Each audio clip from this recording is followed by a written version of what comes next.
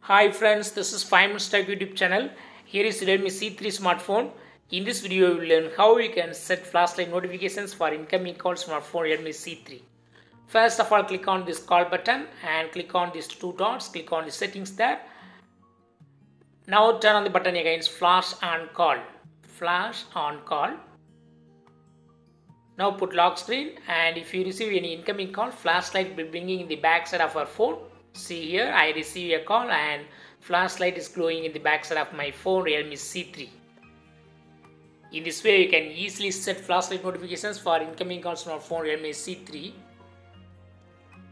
I cut the call. If you don't want, just turn off this button again. Flash on call.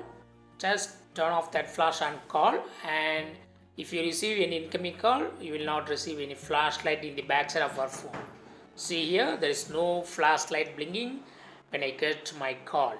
In this way, you can easily turn on or turn off flashlight notifications for incoming calls from our phone. That's all friends. Bye.